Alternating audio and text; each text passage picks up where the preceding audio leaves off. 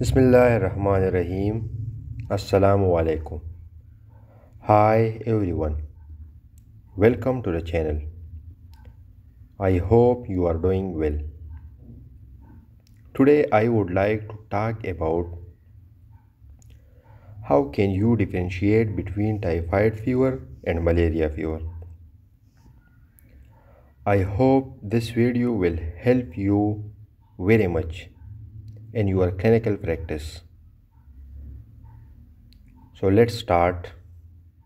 The first difference is typhoid fever doesn't cause rigors, as it is a slow rising bacteremia, whereas malaria almost always causes rigors because of massive release of antigens or toxins in the blood due to hemolysis.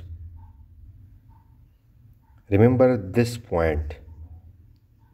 When a patient presents to you with fever, so always ask about the rigors.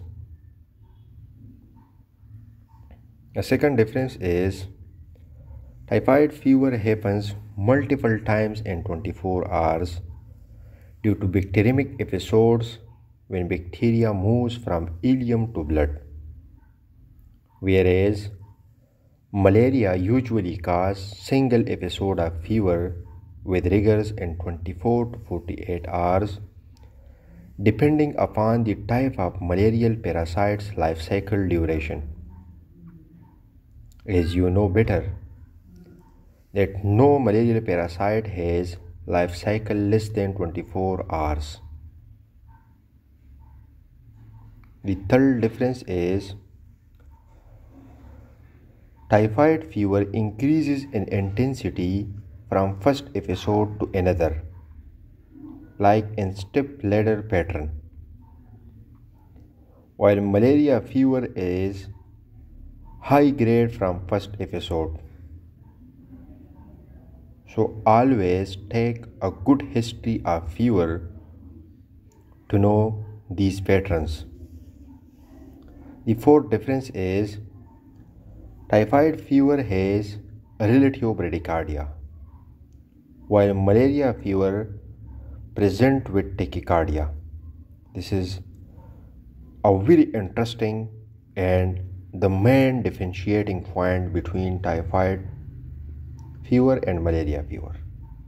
The fifth and the last difference is malaria being infection of red blood cell leads to early splenomegaly on day 2 or 3 of infection,